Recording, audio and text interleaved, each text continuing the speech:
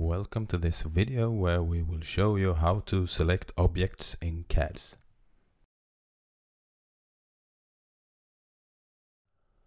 Click and move from down to up to select all objects that are entirely enclosed in the selection rectangle. Click and move from up to down to select all objects that are crossed by the selection rectangle.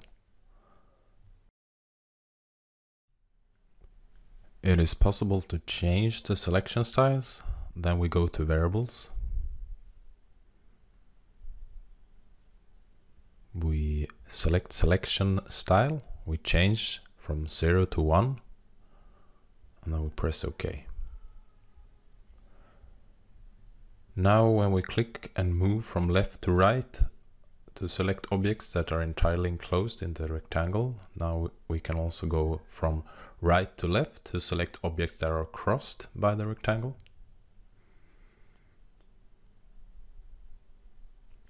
Press down Ctrl to deselect objects from a selection.